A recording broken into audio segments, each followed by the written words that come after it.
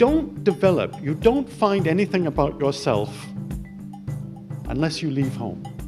When you leave home, when you go away and you're on your own, you find out who you are and you find out things about yourself that you can't find out at home. There's a psychic process that takes place when you travel. You develop when you travel. When you can't travel the world, you can always read a Paul Theroux novel. Theroux has literally traveled the world, inspiring a prolific collection of 52 books to date. And several of his novels have made it to the silver screen. So sorry. I'm happy. We're free. The Mosquito Coast. Sometimes twice. Everything's complicated, but there's always a solution. Theroux's most recent novel, Under the Wave at Waimea, is an atmospheric novel following a big wave surfer as he confronts aging, privilege, mortality, and whose lives we choose to remember. Catching a Wave tonight with Theroux is Spokesman-Review Editor Rob Curley. Please welcome Paul Theroux to our Northwest Passages virtual stage.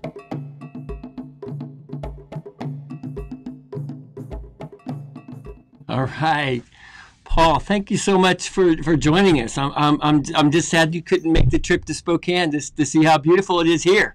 I think you'd enjoy it. I'm sorry I can't make it. My hair looks weird. I have that same problem every day. I will. I'll pay you a visit sometime soon. I sure hope so. The sooner the better. I'd like to. I agree. Yeah. So I can't wait to talk to you about the book.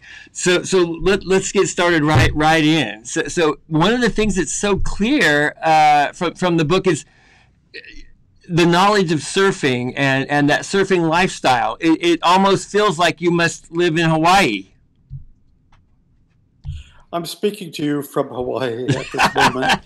And the picture, you showed a picture of Waimea Bay.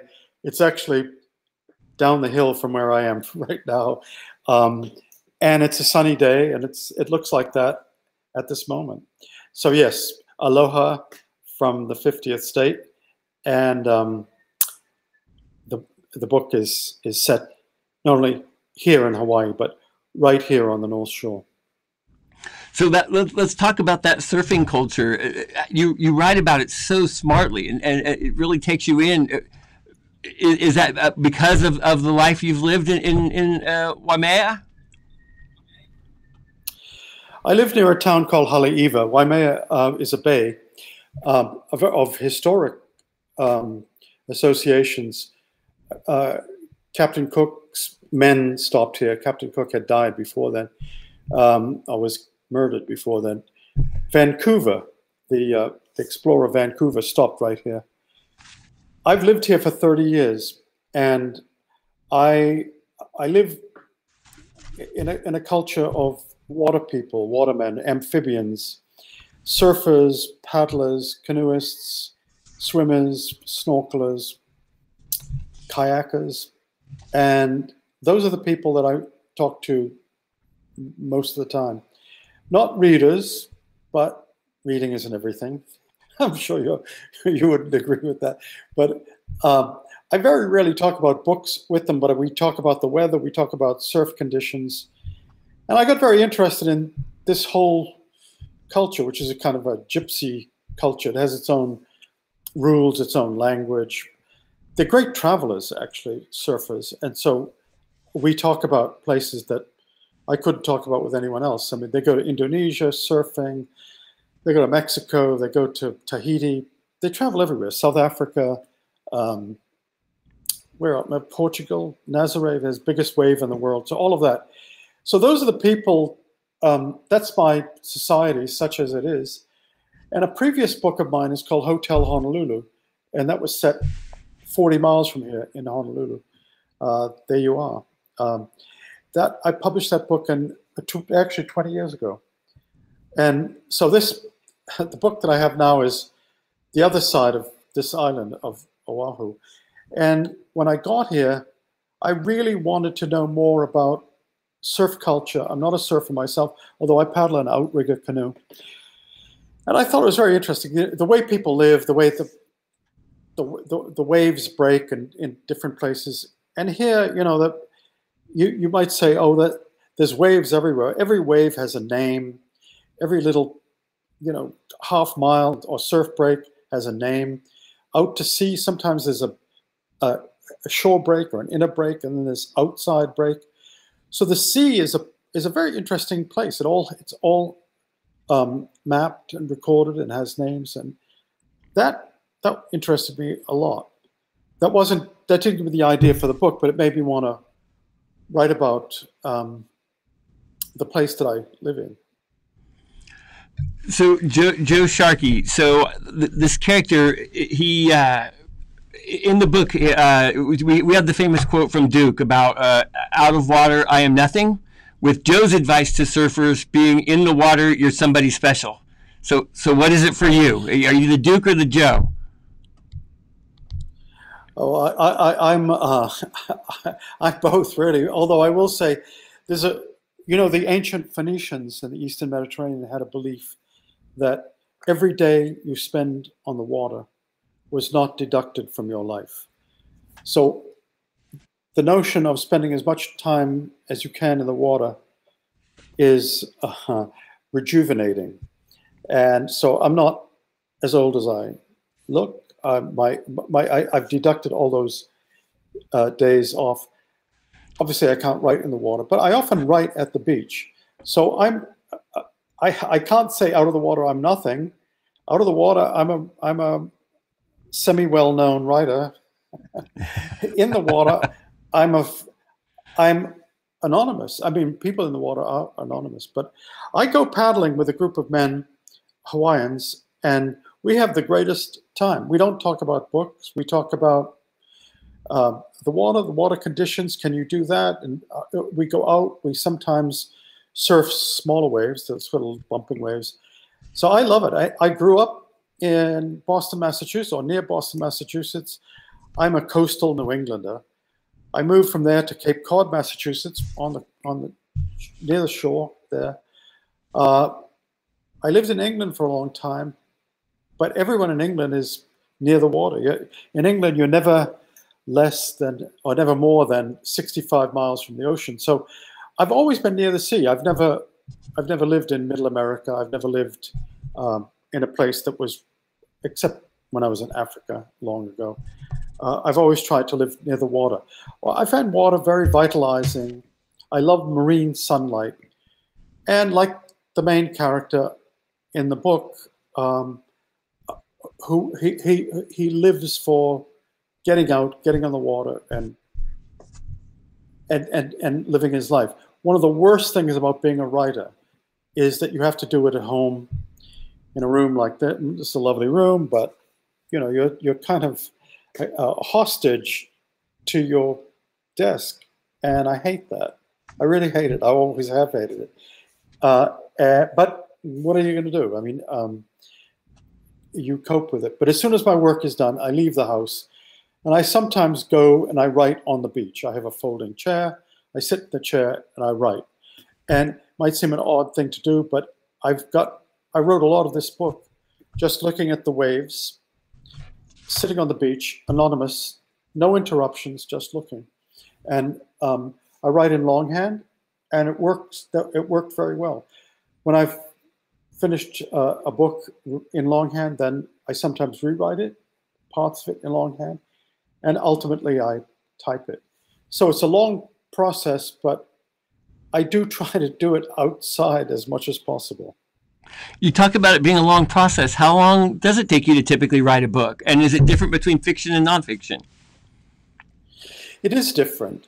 I started this book 8 years ago, and I got to a certain point in it, and we had a very xenophobic head of state, president in the White House, began denigrating Mexicans. So I was working on the book, actually, and I was getting to the end of a part, and I was listening to all this stuff about Mexicans, rapists, murderers invading, coming over the border. I listened to a lot of that, and I thought, I'm a traveler. I can speak Spanish.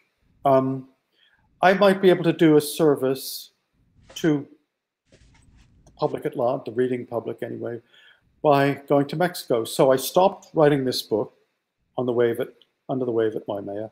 I bought a secondhand car, and I drove from Cape Cod, Massachusetts to McAllen, Texas. I went via Houston and then McAllen. McAllen's right on the border.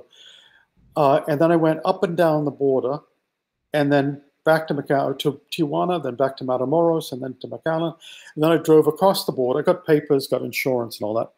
I drove my car to Reynosa. Reynosa is a dangerous place. The town of Reynosa, the plaza of Reynosa is okay, not too bad, but there's a drug war going on at the moment, a cartel war. I didn't have a problem. I drove then to Monterrey and then to Saltillo and then San Luis Potosi and onward down to Mexico City. I got to Mexico City, I taught for a while, then I went back to Houston, left my car with a friend, came to Hawaii, and worked on this book for a while. Then I went back to Houston, got the car, drove into Mexico, and I drove around Mexico. I did that for about 1.5 years, and then wrote the book. Your question is, what is it? What's the length of time that of writing a travel book to a novel? A novel is an indeterminate amount of time. You don't know how long it's going to take. I started a novel last April 1st when the pandemic hit. I thought, I want to do something useful. Obviously, I'm going to have to stay home. So I started as a short story. It's now a novel. I don't know whether, maybe it's half done. Maybe it's a bit more than that. With a travel book, every day with a travel book, I take notes. I write down everything that happened that day. A dialogue, every encounter that I've had, and I take elaborate notes. And so at the end of a trip, I usually have 4 or 5 or 6 thick notebooks and all written in longhand. And I base the book on that. The Great Railway Bazaar, I wrote in about 3 or 4 months. Doesn't seem like much, but I had written the whole book. When I came back, I had the book in my hand as a kind of rough draft. So I typed it. And I've never spent a lot of time writing a travel book. I've never had writer's block. Yeah, I've got the notebook open. I mean, how could I not have it? How could I have a problem? You sit down, you say, well, what happened then? Well, I say I was in Mexico City. And then I'm transcribing my very detailed notes, dialogue and things like that. With a novel, you don't know quite where you are. So I find myself sitting down at my desk every morning thinking, where am I? What am I doing now? What happened yesterday when I was writing? And I look over my notes and then I squeeze it out. I write. And sometimes I have a burst of activity and I can write a lot. Other times I write, then I rewrite, then I recopy the page. And sometimes 4 or 5 times I recopy it. But it moves on. I mean, I've been writing seriously since about 1963, when I first went to Africa and had something to write about. So I have a method, and the method seems to work for me. I don't have a job. I'm not a writer in residence. I never got a MacArthur grant. I never got a Guggenheim. I never got a Fulbright. With the Mosquito Coast you alluded to earlier, I was thinking the other day, somebody asked me about it, and I forgot to say that when I wrote that book, this thing here, I didn't have an advance from a publisher. I wrote it, it took me 2 years. For 2 years, I was in London, I was working on the book, and I had no income. I just said, I applied for a Guggenheim, but I was turned down. I don't know why, they didn't like me. I didn't think I was up to much, not a promising writer. I did not get it, and I thought, when I got turned down, I thought, I'm never going to apply for a grant again. But I was happy writing the book. And then to write the book, I had to do book reviews to make a living. And then in the middle of writing The Mosquito Coast, I went to China for a month and went down the Yangtze River. but I was still writing the book. In other words, I'm a professional writer. I make my living by writing. I don't have any other income. Or let's say when I was writing this, of course, I've had films made subsequently. But when I started out, all my income was from writing the books that I was writing, and then from people would make a suggestion, say, do you want to write about, I don't know, your favorite piece of luggage? Do you want to go to Corsica? Write about that. Do you want to write about skiing? Do you want to write about going to Ireland? Do you want to write about review a book by Yukio Mishima? By the way, it's 4 books by Yukio Mishima. Yeah, I'll do it. I'll do it. I never turned down any reasonable offer. I never even turned down many unreasonable offers. But so I took them. So when I was in the middle of Under the Wave at Waimea, I guess is the point I'm making, I felt I wanted to write a book about Mexico. I knew that if I spent a year or a year and a half driving around Mexico in my own car, that when I came back, I would have a book. And I would be able to, I would be able to delineate life in Mexico and maybe destroy the stereotype of who Mexicans are, what they do. It's not one person. It's a very complicated, multiracial, multi-layered, fascinating place, Mexico. It's amazing. And the Mexicans that I knew, the friends that I made, were among the best friends I've ever made traveling. I came back, I finished the book. When I finished the book, it was, I guess 2 summers ago, I resumed Under the Wave at Waimea. And it was a good thing, because when I was in Mexico, I visited Todos Santos, a surf spot. I went to Puerto Escondido. That's a surf spot. I met surfers. So I was thinking about the book. And, you know, with my left hand making notes. But mainly I was interested in Mexico. And so when you say, how long does it take? You know, it depends. I'm giving you a rather involved answer, but it's because I have no other means of support. So I have to do what I feel in my heart is necessary to do.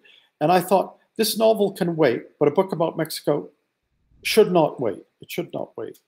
But anyway, and I've done that. You know, I wrote about China in the same spirit. I wrote about Africa in the same spirit.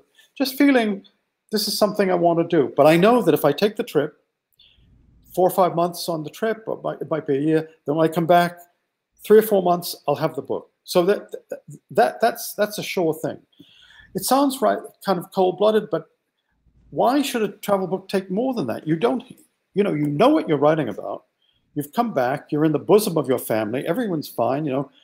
My wife is cooking, and I'm eating, and I'm sleeping in my own bed, and I'm just, you know, it's heaven, really.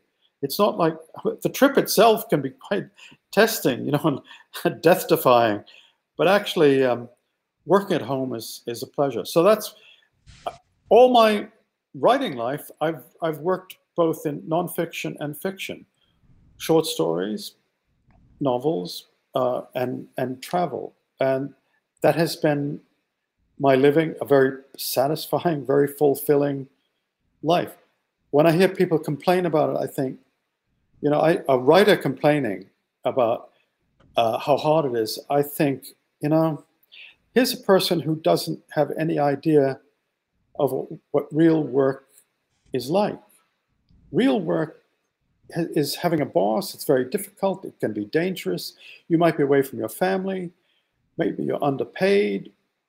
You know, you might have just a service job, flipping burgers or whatever it is. Maybe you just lost your job. For a writer, I mean, a writer is in heaven. And then sometimes you say, it's a writer in residence. What's the problem? I mean, I really don't have any patience with writers who complain. None. I have no, I think you shouldn't complain. You're daring the fates. And someday you'll find out what a real job is like. And a real job is really hard. Because I've had them. I've had difficult jobs and I hated them. So there you are.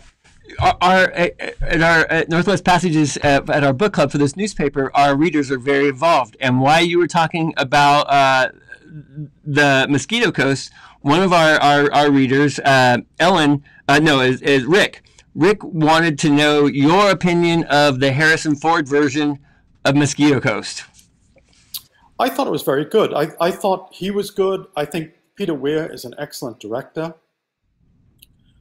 The script varies somewhat from the book itself, but not in a bad way. Peter Weir saw something that I hadn't seen. He saw Harrison Ford has a foil. The foil is the Reverend. There's a missionary down there. He's called Reverend Gurney Spellgood.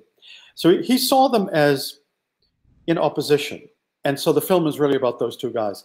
The book is not about that. The book is the father, Ali Fox, against the elements and dragging his family deeper and deeper into the jungle. And so I was happy with the film. And I can add to that there's a TV version. Apple Films has made a TV version of it, which is coming out the end of this month, which is, the first season is 7 episodes. My nephew's in it, actually, Justin Theroux. And that's different also. But it's updated. It has the spirit of the book, but there's a lot of, it starts off in a very kind of bang, bang, people escaping, Ali Fox is being pursued by the government. And it's very exciting. I'm an executive producer. I didn't hire Justin. Justin was hired, got the job honestly. But again, that's different. You know, it's a great thing when your work is made into films. I would never say, well, J.D. Salinger said, I'll never allow my Catcher in the Rye to be made into a film. He absolutely refused. Samuel Beckett didn't want Waiting for Godot to be made into a film, although he did made it. He made a short film with Buster Keaton. He was very against films. Beckett very strict about his work transformed to the screen. So some people have resisted it. I don't resist it. I think it's a great thing. 2 things happen. One is people see it and they read. They're inspired to read the book. How many people say, well, I saw this film, whatever it may be, Madame Bovary, Anna Karenina, Mosquito Coast, and I read the book. And they're kind of interested in debating how true it is to the book. And the other thing is, you make a living. There's revenue from it. So you can keep body and soul together. You don't have to scrimp and save. And it allows the writer to go on and write more. So it's an inspiration and, it's income. So I don't know why anyone complains about it. I would never say, well, you spoiled my book, unless it was really bad. But about 5 films have been made from things that I've written, and I've been happy with all of them. Peter Bogdanovich made my novel Saint Jack into a film with Ben Gazzara. He actually made it in Singapore, and that was a great experience. I helped with the script, and Saint Jack, the film, depicts a Singapore that no longer exists. If you see that film, you're looking at a Singapore that Joseph Conrad would recognize, because it hadn't changed from the time Conrad was there in the 1890s. But the buildings, the river, the Maidan, the cricket ground, a lot of the buildings still existed from Conrad's time. And then Singapore was modernized. So you look at St. Jack, the book is also set, it's set in the 60s. It's set when I was there, 1968, 69. And so it's dated, you might say, but it's also, it has a lot of period, I hope, charm and historical value. So I don't have a complaint about Peter Weir or any of the people who've done it. I've had nothing but good experiences with films.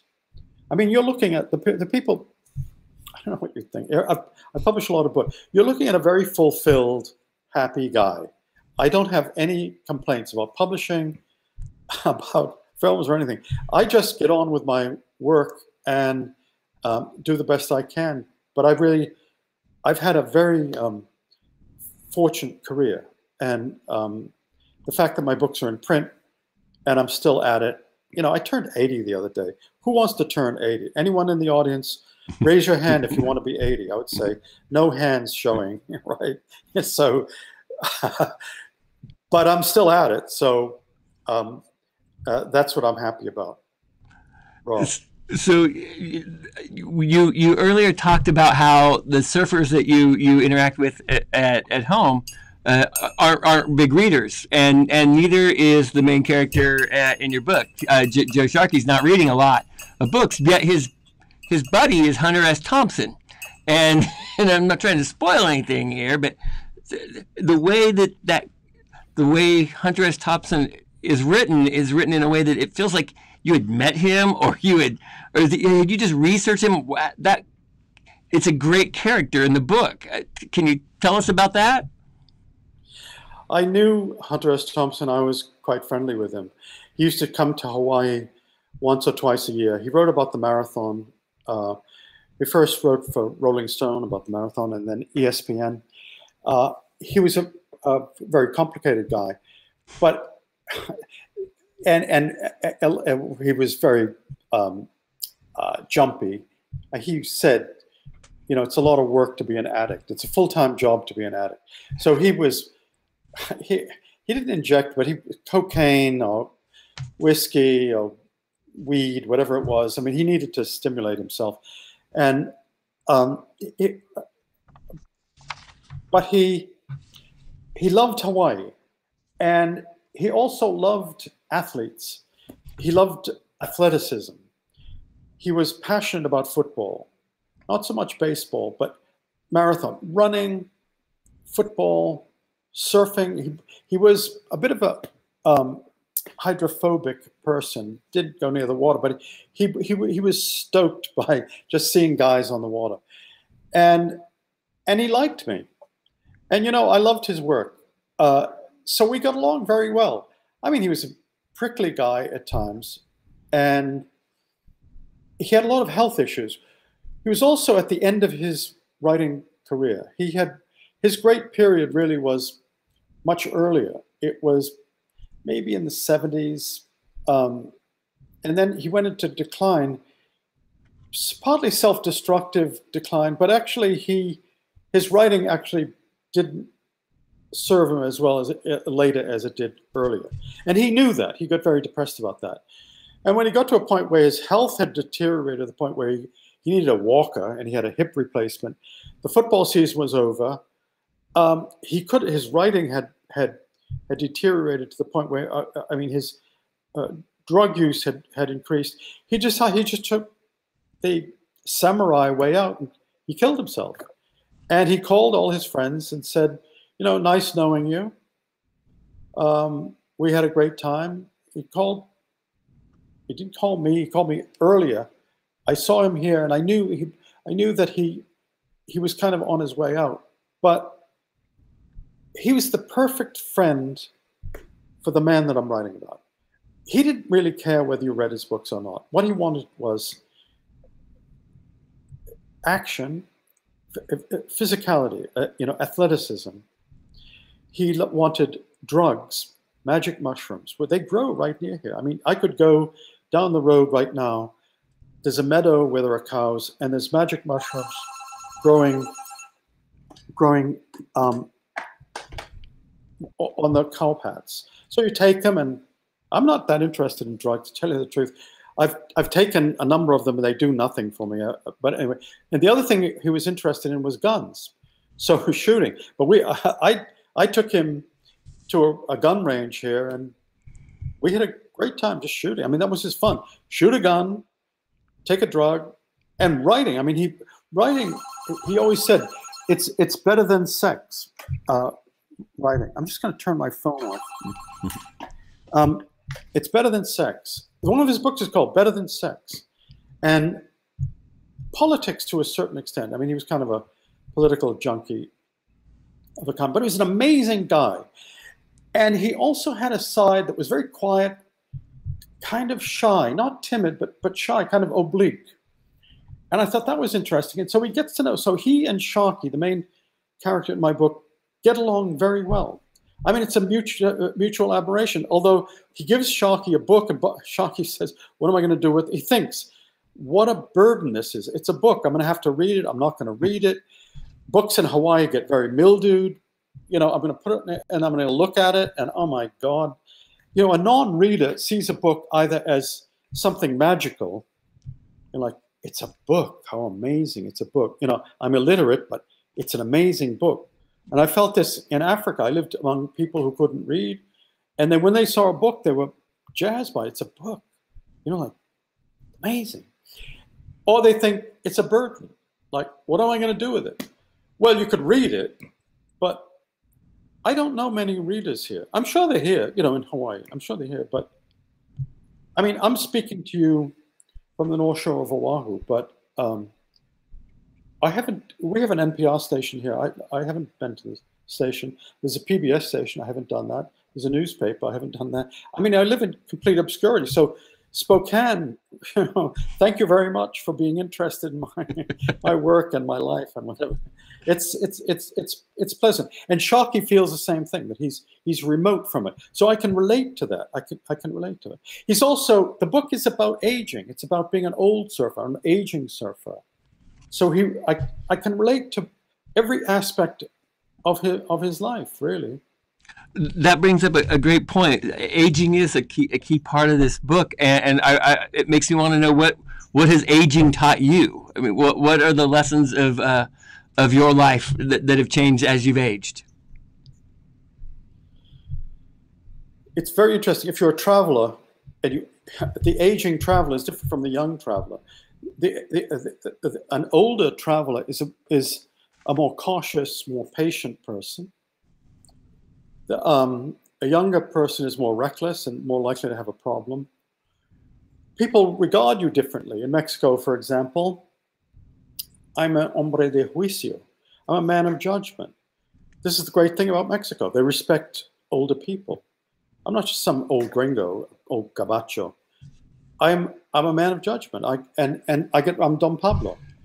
And people, they're deferential. A young person will jump up and give me his seat. It doesn't happen in the States. So in some countries, you get respect for being old. And in this country, not so much. You're not a consumer.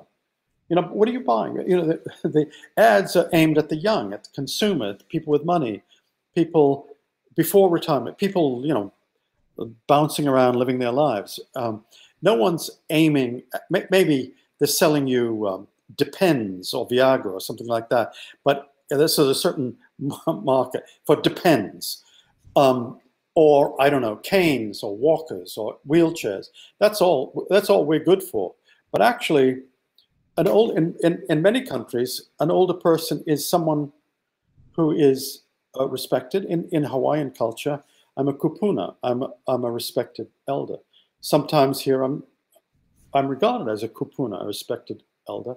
Other times I'm just an old geezer. But aging itself, you take the long view as an older person.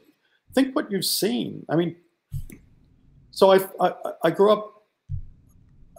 I was born in 1941. I knew the echoes of the Second World War were around. I remember the Soviet Union threatening us, Vietnam, civil rights movement, the death of Emmett Till. I was 14 years old. I was the same age as Emmett Till when he was lynched. I remember that. And in the mid-50s. So all of these episodes in a long life are reference points. You meet a younger person and you say, I mean, now I sometimes refer to Bill Clinton or Kennedy, and no one has a clue. I joined the Peace Corps in 1963. Actually, I joined more or less around the time Kennedy was assassinated. Who remembers that? Just, you know, I often meet people who don't have a clue about that. So it can be frustrating, and people say, you know what we should do that. And I think, and a lot of older people will agree with me, we tried that. It didn't work. We tried to win that war. It didn't work. We lost, you know, in Vietnam or whatever it is. We're drawing from Afghanistan. No one ever won in Afghanistan. I've been to Afghanistan. I went to Afghanistan in 1973, and I thought, every man and boy I've seen in this country carries a rifle. Who could win here? No one. They were old-fashioned rifles, but everyone had one. I was on a bus. Every guy had a rifle. Well, have you ever been to a country where everyone carried a rifle? Well, Afghanistan is one of those places. And they were all Enfield rifles. Later, they had AK-47s. How do you win? and it's their country. So you would say, well, maybe we haven't tried hard enough. Let's stay in Afghanistan. A waste of time. When we went there, when Bush declared, he was going to go in and win, it's a non-starter. You live a long time and it's a mistake. This is a mistake. And people say, why? How do you know that? Well, I've been there. We tried it. It didn't work. And so I don't want to be, I told you so person, but to take the long view, if you're asking about old age, that's something that's quite helpful. I'm talking about experience. And Mao Zedong, whom I will quote, I'm not approving of him, but he said, all genuine knowledge originates in direct experience. I mean, probably other people have said that, but all genuine knowledge, so if you have years of experience, you have a lot of genuine knowledge because it's hands-on, so that's helpful. That being older is a blessing in some respects, in that respect. But try to get someone to listen to you. I mean, that's another story. But anyway, well, I don't want to sound like an old fogey, but no, you brought up a great point. I wanted to ask you. You talked about the difference between a young person traveling and an older person traveling. Should people in their 70s and 75, 80, do you say, yeah, you should still go out and travel? Oh, yeah. Don't stay home. Don't get out of the house. I mean, I would say, so we're talking about if you're healthy, if you're reasonably healthy, if you're not on some, you're not handicapped in some way or have to, on some medication that makes it impossible. Yeah, get out there. I would say go. Definitely go. Because, I mean, the only thing, the drawback is it's expensive to travel. But where would I go? I mean, Mexico is full of American expatriates. That's the other contradiction of, let's say, Mexicans coming over the border, Mexicans in America, ain't it terrible? Go to Mexico. There's whole communities of Mormons in Chihuahua, Canadians near Puerto Vallarta. I mean, thousands of Canadians, if you can imagine such a thing. All there, happy as Larry. Americans there, Germans there, they're all there, all gringos, little gringo communities all over. Mexicans don't complain. They say, bienvenido, welcome. What can we do for you? So if I was my advice is do it. There's places where maybe it might be a little tricky.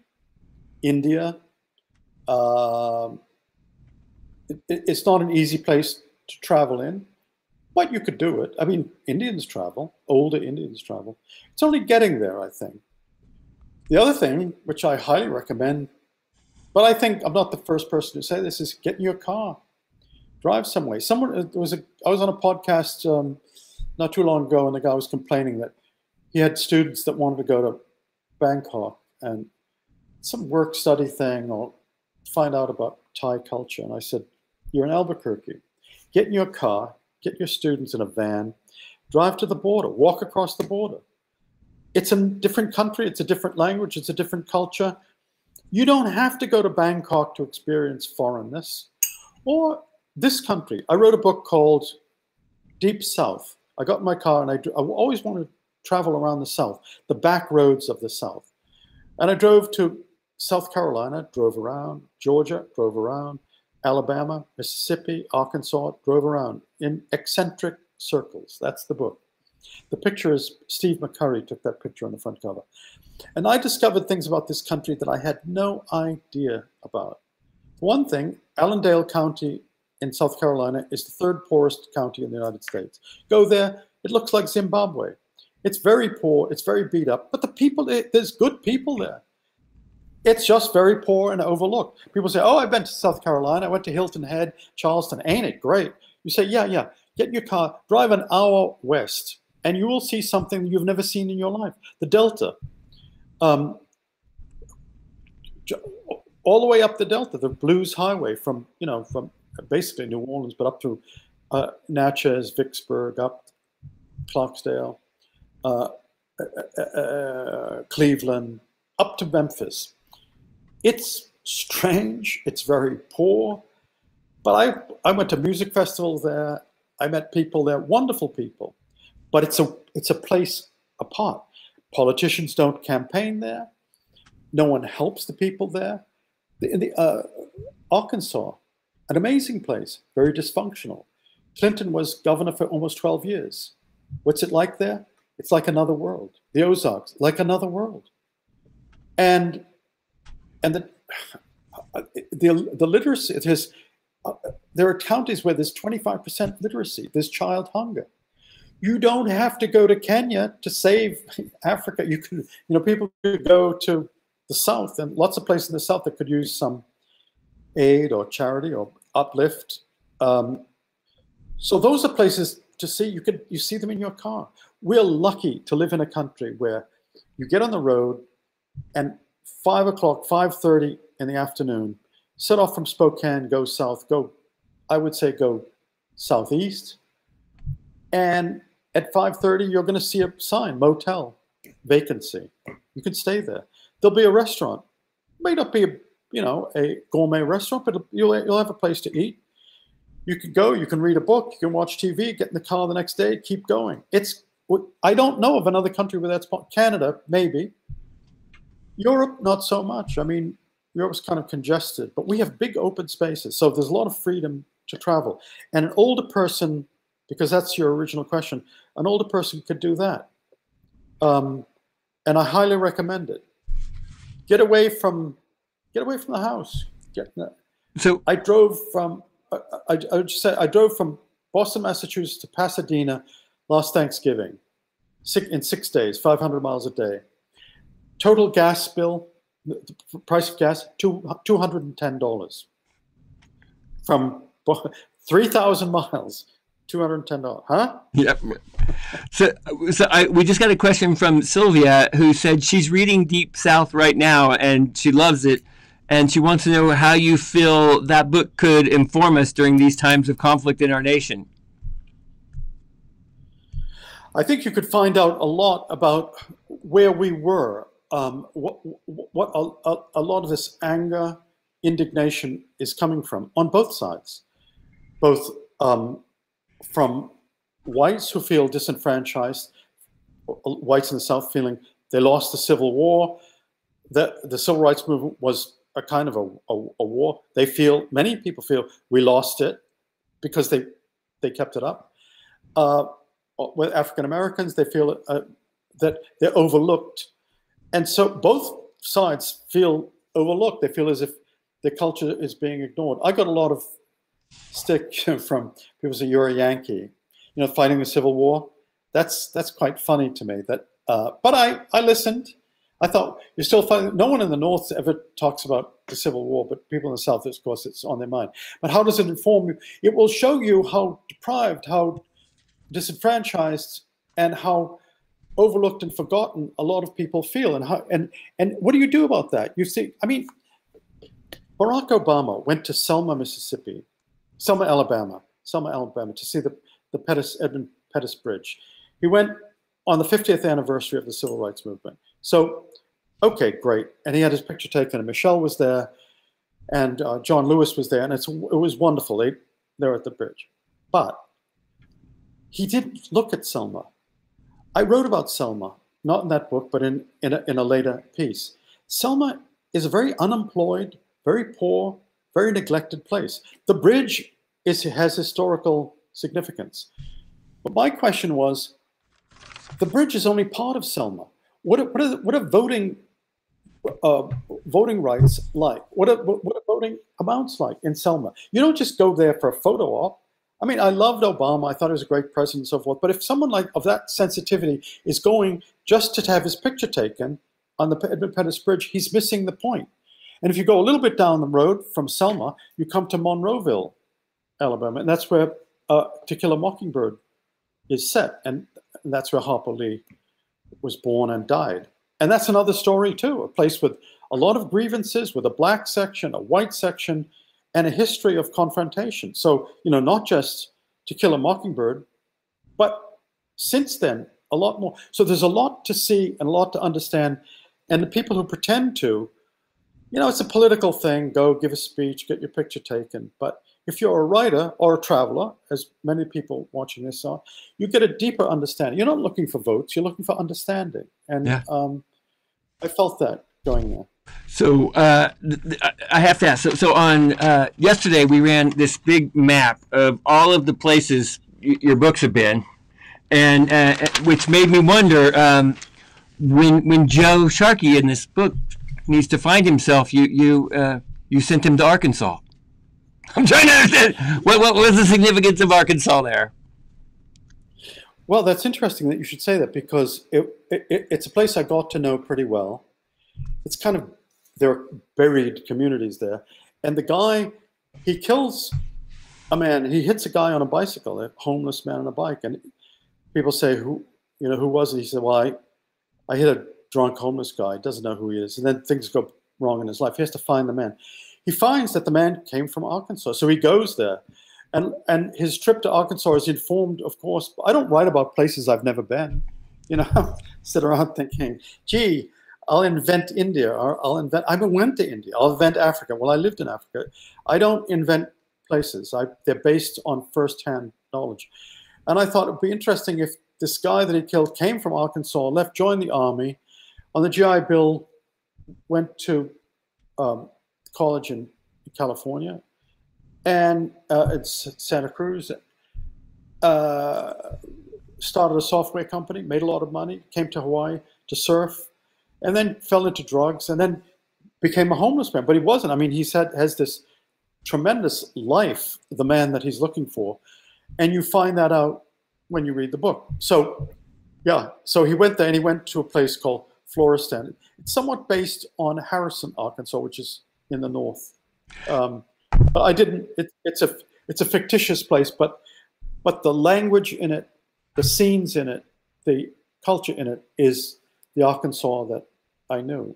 So there you are. I mean, it's Arkansas in my Hawaii novel. So when we first started posting that we were going to talk with you, I got a text message from an acquaintance. His name is Stephen Pastis, and I don't know if you know who he is, but he produces the comic Pearls Before Swine. And it's very popular. It's in thousands of newspapers across America. And he said, you have to tell him that he is your biggest fan. He loves you. And during the pandemic, he read 6 of your travel books in a row.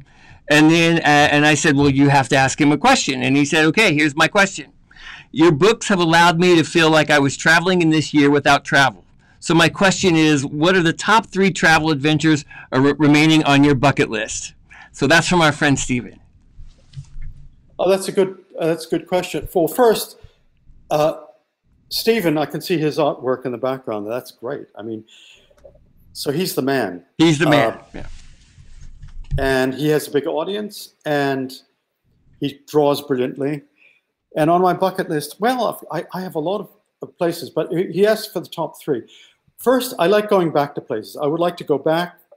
In 1963, I was in Central Africa at a little school. Now, I wrote about this in Dark Star Safari, going back, but that was 20 years ago.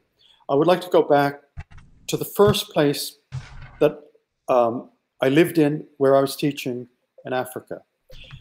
It was 3 million people when I lived there. It's now 19 million people, and 1 million of them are orphans because of AIDS or disease, for whatever reason. It has a very, very large percentage of the population have no mother or father. So that's a place that I'd like to go. I'd like to go to Cambodia. I've been to Cambodia before, but I'm very interested in Khmer art, and I would like to see that. And then I'd like to go to a place that I've never been, but I've read a lot about, Greenland. So I'm a kayaker, and the idea of going to Greenlandic people devise their own watercraft, a particular kind of, there's a man, by the way, in Portland called Harvey Goldstein, and Harvey is the authority on kayaks in Greenland and Alaska and everywhere, and he's got a kayak museum. So Harvey wrote 2 books about that. And I read both of them, but the varieties of kayaking. So Malawi, Cambodia, Greenland. But if you're asking me, what's my favorite place? It's home. It's what you see here. I mean, I'm in Hawaii. I have my wife. I have chickens. I got geese. I have a very contented life here, and you could get a glimpse of it this weekend. There's a program called CBS Saturday Morning, and I'm on it this weekend, so you'll get a glimpse of what it's like. But I'm glad to be asked the question. As far as the bucket list goes, there are places, I love going back to places to see what happened, because I believe if you go back to a place, you can understand the nature of what's happening to us as a planet and in various countries. You can see the future that way. And there are pleasant experiences that I've had. Mexico, for example, I would go back at any time. I had a lovely set of experiences there, as I recount in the book, and I made many friends there. I don't live to travel. I haven't felt locked down. Although I must say, in the lockdown period, he's been reading, Stephen, right? Yep. Has been reading my books. So I've been reading Samuel Beckett, and I started right at the beginning with his earliest books, Murphy, Watt, Malloy, Malone Dies, The Unnameable, and then the plays, Waiting for Godot and Endgame and the other. So, and then I read two biographies of Beckett, one by James Knowlson called Damned to Fame, and another called by Anthony Cronin, Beckett, The Last Modernist. So many of us who've been locked down have used this as an opportunity to read and, educate our brain and I suppose imaginatively to experience the world through fiction or through travel. To hear that someone is a devoted reader of mine, I say I only trust, but I really admire people who read more than one book by a writer. And when I read, I don't read books, I read writers. Last year, I was reading Rebecca West. She was a lover of H.G. Wells and had a child on. But Rebecca West is a fantastic writer, and I read most of her books. She's a better essayist and traveler, but she wrote the longest, the biggest, the best travel book ever written. It's called Black Lamb and Grey Falcon. It's about Yugoslavia. Published 1941, 1942. She took the trip in the late 30s. It's a fantastic book. It's 500,000 words. So I read that. That'll keep you busy. Yeah, that would. So, in other words, read it. You got to read more than one. You got to. Yeah. And this at college they say, well, you're going to read one Dostoevsky and one Henry James and one Dickens. That's baloney. You have to do more than that. We get lots of nice questions from our readers. Ellen said that you'd mentioned that you speak Spanish. Do you speak any other languages? When I was in high school, I studied Italian. And then I studied a bit in college, and my first job out of college was in Italy. So I was once able to speak Italian pretty well. My mother is Italian. I used to speak to my grandmother in Italian. So Italian is one of them. My French isn't very good. My Spanish is okay. It's, serviceable. And when I went to Africa, I had to learn a language. The language is called Chichewa. So Chichewa is spoken in Mozambique, in Malawi, in a bit of parts of South Africa and Zimbabwe and Zambia. And I spoke that, I would say, fluently, because the Peace Corps drummed it into our heads. And then in East Africa, I learned Swahili, which is similar to Chichewa. So Swahili wasn't hard to learn after that. But to speak a language well, you need to be among people who speak it. And you can't, being polylingual is a wonderful thing, but you really need to concentrate on one.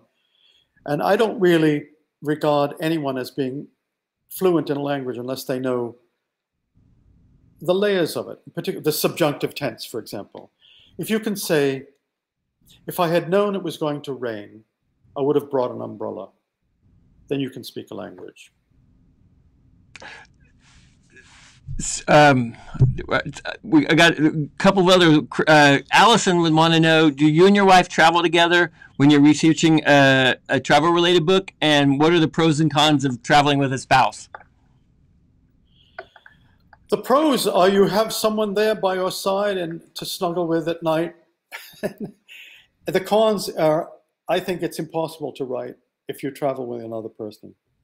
So every book that I've written, I've traveled on my own, homesick, but I wake up every morning, I do my notes, and at the end of the day, I don't know where I am, but there's no one there to say, well, where are we going to stay tonight? Well, I'm hungry. Well, I'm worried. I don't feel well. Anyway, you need to concentrate. And I have sometimes have very little idea of what I'm going to be doing that night, where I'm going to stay, where I'm going to eat. But if you travel, you have to be kind. You know, travel with your spouse. You need to be solicitous and helpful and say, well, we're going to have a great meal tonight. But I have no confidence. The other thing is traveling is very, at its best, is an experience of split decisions. Someone says, you're hungry, you're tired, but someone says, you want to see something really amazing? You want to see something really incredible? And you say, yeah, check it out. Well, it'll take us, a couple of hours to get there, but it's really amazing, whatever it is. And you say, well, okay, let's do it. But you can't do that. If you're traveling with someone, you can't then say, oh, by the way, we're scrapping all the plans. I'm going to go see the biggest alligator in the world or a temple in the jungle or whatever it is. And so it's out of kindness that I travel alone. And I think the downside is it's lonely. Any traveler who says he doesn't get homesick or lonely is crazy or insensitive. I like traveling with my wife. But when I'm traveling to write, she stays home. Yeah. So we partner with a locally owned bookstore, and it's beloved here in Spokane. And we always ask aunties what they would ask you, which is the name of our bookstore. And the question is always the same: what are you reading right now? You're still in the group of books that you mentioned earlier. Yeah, I'm reading Samuel Beckett. I'm rereading Murphy, and I'm near the end of the Anthony Cronin biography. So I read them both. If I'm reading, like I have a reading program. I read a big biography. Like I read a big biography of Rebecca West, then I read her books. I read a big biography of H.G. Wells, then I read the H.G. Wells books. I did the same thing.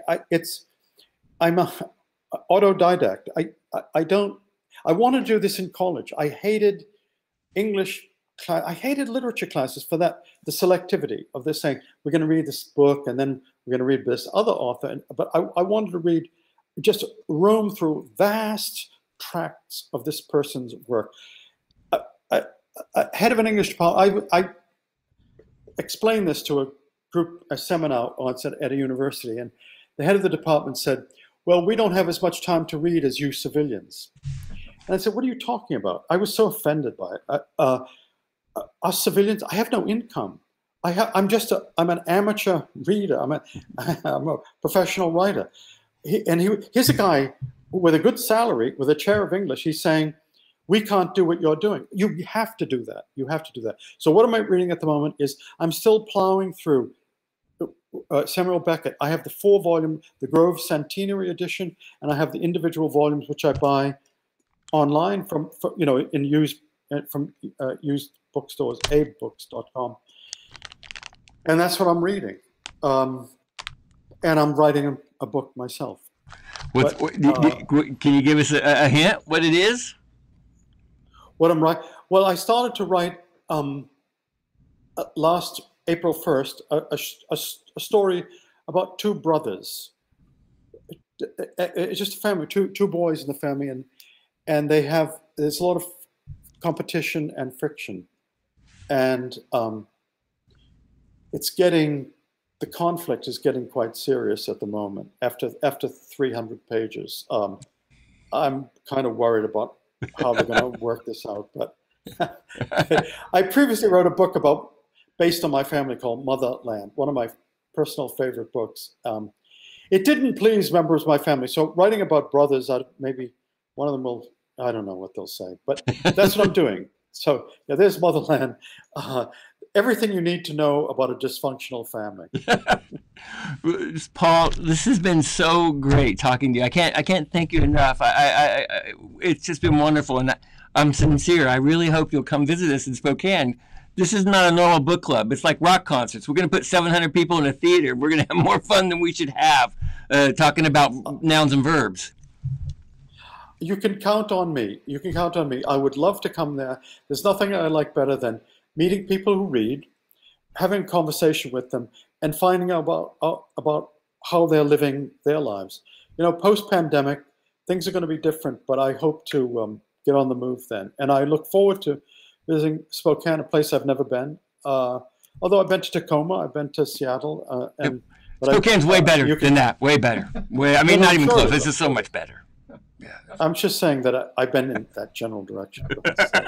I look for Rob. It's very nice of you to invite me. Your hospitality means a lot to me.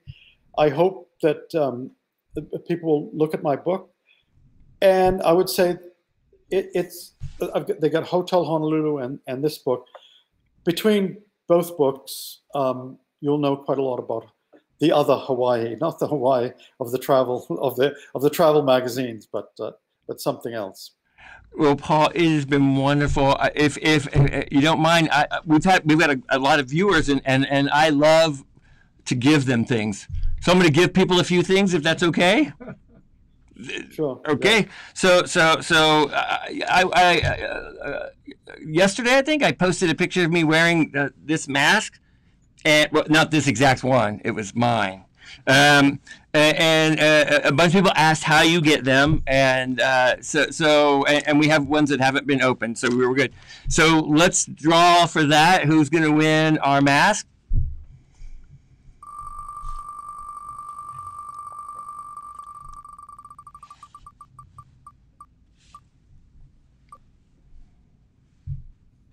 Hey, Robin. Okay, Robin, we are going to reach out to you to help you get this. Well, not this one. Well, it'll be a different one.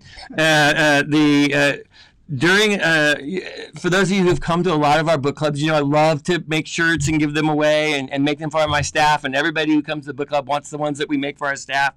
Well, these are the shirts that were made this during the pandemic. You know, to make sure that it's clear that our newspaper has been essential for a very long time. Let's see, yeah, very long time. So, who wins this shirt, Jesse? Let's see.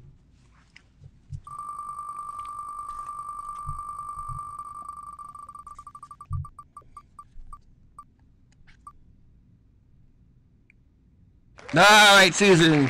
So we'll reach out to you. Make sure you get that. I got another shirt. This was what we gave the staff on election night to make sure that everyone knows that we've been covering elections for a long time and we're quite good at it. So let's see who wins this.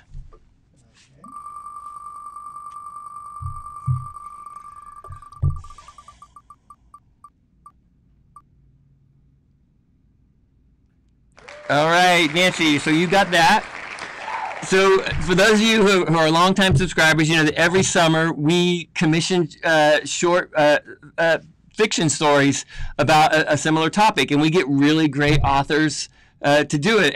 But last year's was the biggest, and we had some of the best authors across the Pacific Northwest all write short stories for our newspaper, and for the first time ever, we decided to compile them as a book that also benefits the local Spark Central, which helps young people who can't always afford to get arts training and those sorts of things. So that all the proceeds for this book goes to that.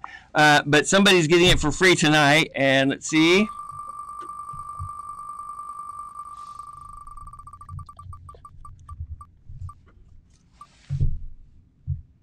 All right, Sylvia. All right, for those of you who've been coming to our book club for the last 2 or 3 years, you know I always end with the same gift. About 5 or 6 years ago, we took a line drawing of our building. Most of you know we our newspaper's published in a 140-year-old building, and we redrew it to recreate this line drawing. And we loved it so much we would give copies away to people. And then we decided, wouldn't it be fun if we made it a Warhol? So, and this is the one that everybody wants to win, is this. So this print, you can't buy it, you have to win it. And who won it, Jesse?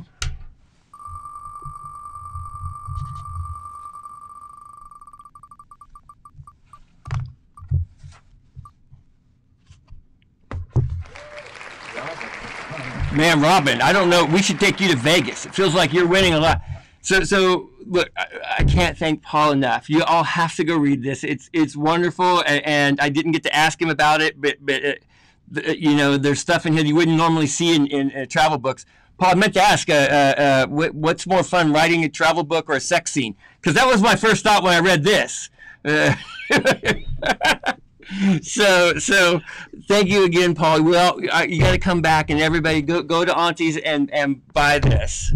So let me kind of wrap it up. So thank you all for tonight. Next Monday, we're back with our Young Adult Literature Club, and it's going to be great. We have the 2018 National Teacher of the Year, Mandy Manning from here in Spokane, in conversation with Sabina Khan, and it's going to be just a great discussion. Then on we're going to go to the community forum side of Northwest Passages and have a lunch and learn session with our City Hall writer Adam Shanks and the Mayor Woodward from here in Spokane. That'll be on Thursday, 22nd at 11:30.